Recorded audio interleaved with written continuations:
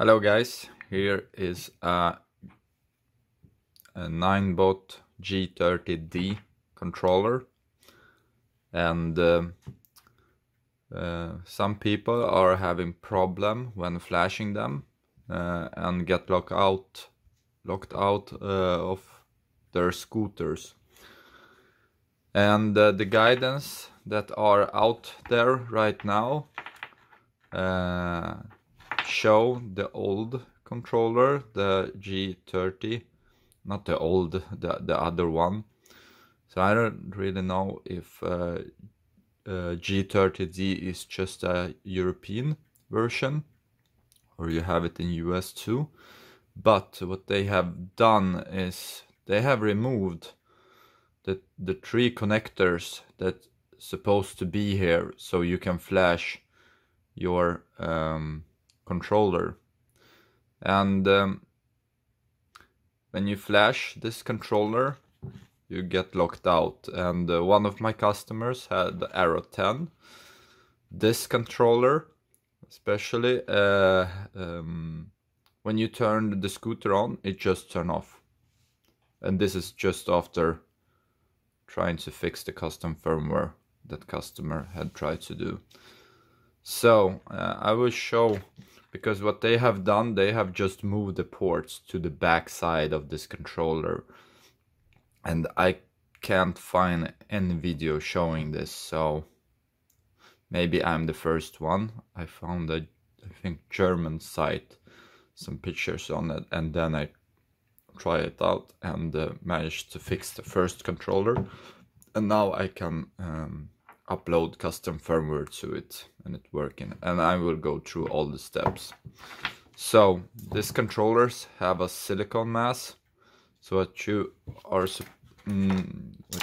have to do is to cut all the sides, and be really gently when you're cutting the sides, because it's so easy to cut something else. And the first thing you need to do is unscrew these three screws and then open the mass, and I will go through the whole process. Okay, now as you see, I have used the blade and just to cut through, and you have to be really careful not to damage the board and all the components. As you see, I'm taking out this part because it's locking it a bit. There you go. And what we have to do after this is try to push it up. And this, if you don't manage to push it up, then you have to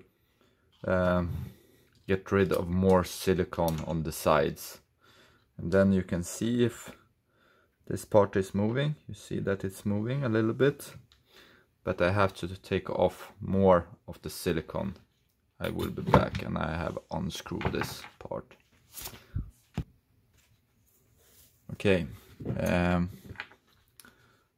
now as you see, I have take off more silicone from the sides, and I can see that the controller are moving a bit. And this part is a little bit tricky because the controller is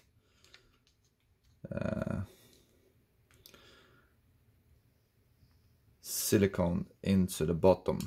So what you have to do is try to open it up without breaking the board. And as you see, it's moving up gently and careful. And as you saw, if I wiggle this right out, this will damage, so you have to lift it up. There we go. So we have managed to lift up the controller, And now we want to find the port on the behind, and it's supposed to be located somewhere here to the ST-LINK. So how do we connect the ST-LINK to this controller? So we have the 5 volt here. The first one is GND. This second one is SWI clock, and the third one is SWI DO.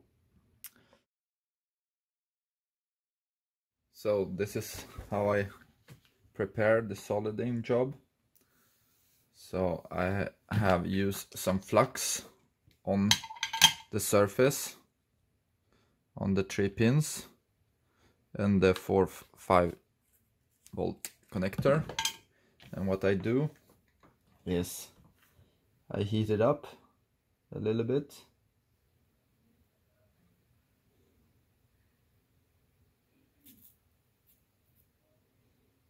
and put some soliding on it, so it will be easier to connect the ST-LINK to it. So as you see, then we start with the GND connector, and what I'm doing is taking the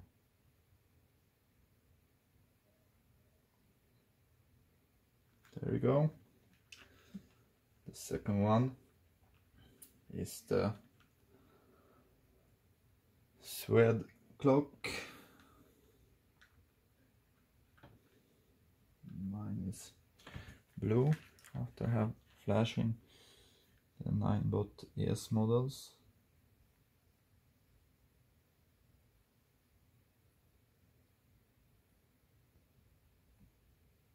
There we go. And the last SWI DO.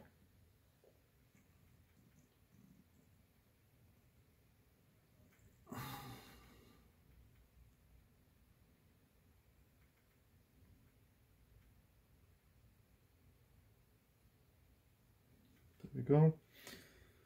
And then the 5 volt connector.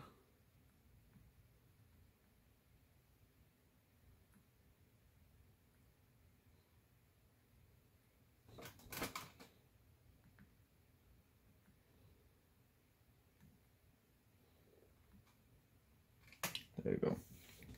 Okay, now it's done. Let's go and program it. In this part, I just connect the ST-LINK to a USB connector on my computer. I connect. Cannot read memory loss. That's no problem. Then I press Ctrl B and disable the read output protection.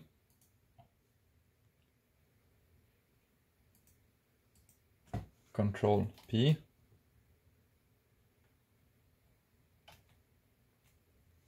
Ctrl P and find the dump file for this controller, ESC126 full dump, and start programming.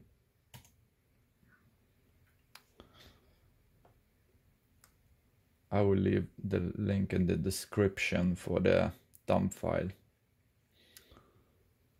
I guess if you're doing this, you have the ST-LINK utility. So now it's done. I disconnect the ST-LINK.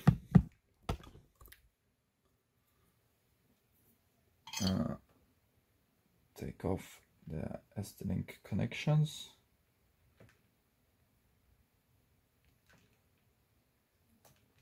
There you go. And now the controller is with a new firmware, and I will connect it to the scooter. Okay, now everything is connected back, and before I start the scooter and it's just turned off. Now when I start it, I get an error 27, and I need to change the default serial number so it can disappear. And I do it by updating the firmware and then flash it through Ninebot Flasher. So just to show the process, we have the Ninebot Flasher here. We turn it on, turn the scooter on. There you go. I connect to the scooter. You have to press the button on the scooter to pair it. Now what I'm doing is pressing Ctrl Alt A, and then I get this additional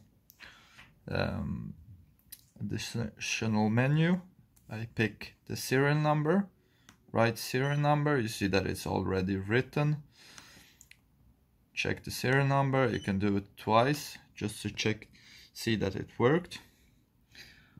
And after this, you go in your mobile phone and do this. So you go in XiaoFlasher and connect to your G-Max. You see the serial number. Here I have made a custom firmware. Link will be in the description below. To 45.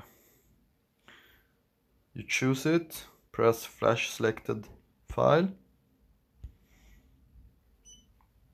It will start the process.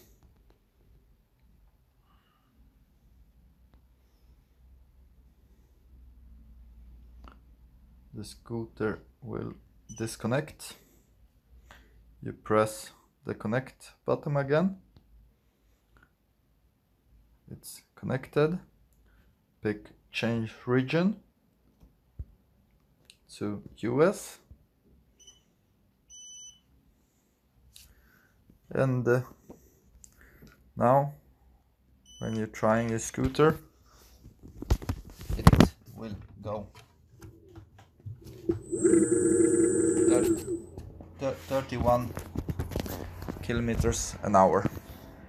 So what I have done now is I have changed the serial number to N4GSD1111C and then a number whichever you want.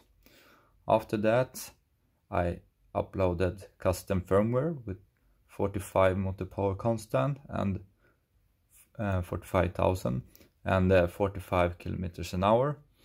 And then I changed the region to US. After doing these 3 steps together, I managed to get up to, as you see, 31 kilometers per hour